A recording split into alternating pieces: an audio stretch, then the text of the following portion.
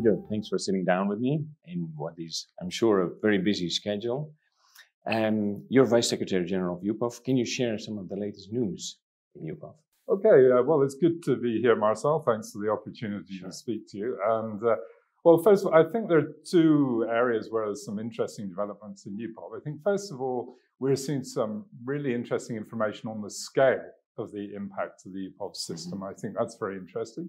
And also, we're seeing some interesting developments with regard to our online PBR application tool, UPOV Prisma. And you mentioned the impact of UPOV. Can you share maybe some of the most interesting findings there? Okay, well, what was really great was a new study that was conducted in Vietnam by an economist, an independent study, Stefano Leppa. And what was really interesting there is he looked at the situation in Vietnam before they became a UPOV member and the situation after. And what was really interesting is in the 10 years before Vietnam became a UPOV member, there were increases in yield in major crops such as rice and maize and sweet potato. But virtually none of that was due to advances in plant breeding, to new plant varieties. It was all due to increased inputs, fertilizers, pesticides, and so on. Whereas in the 10 years after Vietnam became a UPOV member, then we saw real increases in productivity due to plant breeding, and really quite substantial. In the case of after 10 years, after 10 years of UPOV membership, rice yields were 16% higher, maize 19%, sweet potato 27% higher. But what was really interesting is he went on to look at the economic impact of that. And that was really surprising to us because we had no idea of the scale of the impact. And what he found, he projected that this was worth around $5 billion annually to the economy, the GDP of Vietnam, which is more than 2.5% of their GDP. Those are some amazing numbers. Absolutely. I think nobody ever imagined the numbers to be this stunning. No, exactly. And I think that was the interesting thing is we had no idea of the scale of the impact. We knew some other cases such as in Kenya with the rose industry, again, a large scale impact. And we've just recently put on our website a video about the impact on the cut flower industry of UPOV membership. And there we know that access to new improved varieties had a huge impact in Kenya. And it's now in this industry worth well over $500 million in Kenya.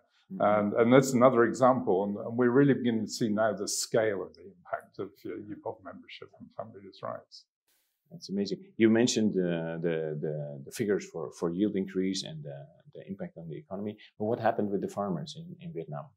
Okay, yeah, that was another interesting aspect as they looked at the benefits for farmers. What they saw is after 10 years of UPOV membership, farm incomes were up by 24% in 10 years. So it was really significant. And I think that's the other thing that we're also getting some information about is the real benefits for farmers around the world of the plant breeders' rights system. We have a great story on a video coming up in the next few days from Japan. Where it shows how farmers can really capture value thanks to plant breeders' rights. And it's an interesting story about a rice variety called Tsuyahime, which was developed by a local prefecture in Yamagata. And the great thing is there, this variety sells around 30 to 50% higher price in the supermarkets compared to the current high-value standard, which is Koshi hickory. And it does that because it's a protected variety, and the owners of the variety can control who grows the variety and also how they grow it. And part of the brand value that's captured is because they grow it in an environmentally friendly way with low inputs. So the consumers know not only is this a great tasting variety, it's great for all sorts of uses, but also they like the fact the way it's produced. And that means farmers get a much better income from growing Tsuyahime than they do for other varieties of rice. So that's a really great example. And also other parts of the world, we're seeing similar ways in which farmers and growers benefit. We also have a new video from Canada on the benefits for cherry growers in Canada. And there it's explained the story that before the local institutes protected their varieties of cherries, the Canadian cherry growers were the best in the world, I think, and they were being grown everywhere in the world and competing with Canadian growers. So Canadian taxpayers were paying to develop these wonderful new cherry varieties, but Canadian growers were struggling because they were being outcompeted. So now they started to protect their varieties of cherries in Canada, and that way they can give preferential access to Canadian growers, develop varieties best suited to Canadian growers. Wonderful, very good numbers. Excellent. What would you say is the interplay between conservation and plant breeders' rights? That's a good point, and I see it's a theme of the ESA meeting this week, so it's good to come to that. And in UPOV, we always emphasize the fact that these systems are designed, always intended to be mutually supportive. What's really great now, another video that we've put on our website just recently is from Argentina that shows how that really works. And it talks about a couple of native plant species in Argentina, Macedonia and Nurembergia. So these are wild species in Argentina, and they have custodians in parts of the country that look after this material. And they realized that they weren't actually accumulating any benefits from this. So they worked with an international breeding company, a foreign company, to develop varieties of Macedonia and Nurembergia. They gave them access on the condition that they would share the benefits. And the way they did that was protecting these new varieties so that the share of the royalty, 50% royalty, goes back to the custodians of the wild material. And that's great because the breeders benefit, of course, but the custodians of the natural resources benefit. And this is with the video is very interesting because it talks about it from the aspect of the Seed Institute in NASA, also from the technology transfer point of view from India, and also the Ministry of the Environment talking about how this has reduced the pressure on the natural resources as well. Amazing, a very good example of where the two can peacefully coexist. Yeah, absolutely. That's great. In the beginning, we talked about the impact of UPOV in general. Can you maybe highlight a little bit more specifically on the 1991 Act? Okay, yes, and that's another area where now we're beginning to see some clear information on the benefits of the 1991 Act. In fact, I was in Australia earlier on this year, and there it was quite interesting because Australia joined UPOV under the 1978 Act, and they had a successful system. But what we saw in Australia was that for crops like wheat, where there's farm-safe seed, there was no real incentive for the private sector to engage in plant breeding. So the breeding was done in wheat by the public sector. Until they joined the 1991 Act, that was the case. So there was around 17 million Australian dollars annually invested in wheat breeding. Around 10 years after they changed the system to become UPOV 1991 Act member, they saw the investment in wheat breeding doubled to 35 million Australian dollars.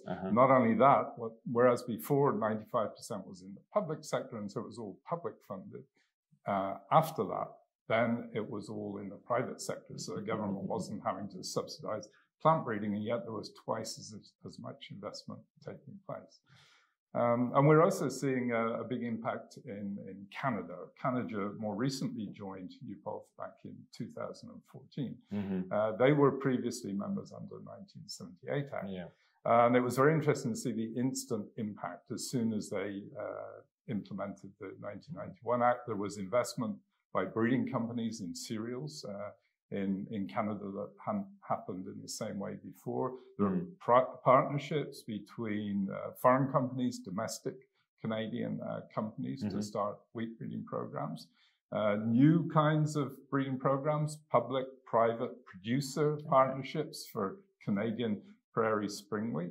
And also we had a high-level study tour there earlier this year. And what we saw is individuals now incentivized to actually go into plant breeding. We met one farmer, one breeder that started up on oat breeding thanks to the 1991 Act of the Convention. And all of this is very strongly supported by the farmers. We met the farmers' organizations and they were all very supportive of this move to the 91 Act because they realized this will mean more investment in breeding better varieties for that, and that's what they want. Great. Peter, you already mentioned in the beginning the online application tool, Prisma. It's called. Can you share the latest update on where you are? Yeah, that's a great tool. And originally we had a fairly simplistic idea, I guess, on our aim was really to introduce a tool that would help breeders to make applications around the world. And sure enough, that's the case. But what we maybe hadn't realized is how important we think this is going to be in terms of opening up new opportunities. And that's going to mean, I think, farmers, growers around the world are going to have access to more varieties than they would otherwise done, because we realize it's quite tricky to make applications for plant breeders' rights in different offices around the world. You have to find the application forms. You have to understand the languages, and UPOV Prisma solves that in a very easy way. And we knew that breeders would find it interesting, but we're now really seeing that it's particularly new breeders, small enterprises, individuals, they're really finding it a huge benefit. And as soon as they find out about it, they're really enthusiastic. Okay. But our challenge, as I think we've talked about before, is really to make sure breeders know about this, and not breeders in general, but particularly the people that are responsible for making the applications, because unless they know about this tool, then it's interesting for those that know, but those that don't know about it don't get the opportunity to take advantage. So this is a great opportunity to spread the word. Go have a look at the UPOV website, go and have a look at the information about UPOV Prisma, and also all these videos about the impact of the UPOV system around the world. I did take a look at the website, and I saw that for this year, Prisma is for free. Absolutely. Yeah, it's going to be for free. We really want to make sure that people have an opportunity to learn how it works, what it does for free, without having to worry about, does this make economic sense for us? So that's really the main drive behind it. And we've just expanded the coverage considerably. We're now up to 30 UPOV members covering 69 countries worldwide, many of them covering all crops and species. So really worth having a try, and it costs you nothing, as you say. Very good news. Thank you, Peter. Okay, thanks, Marcel. Pleasure.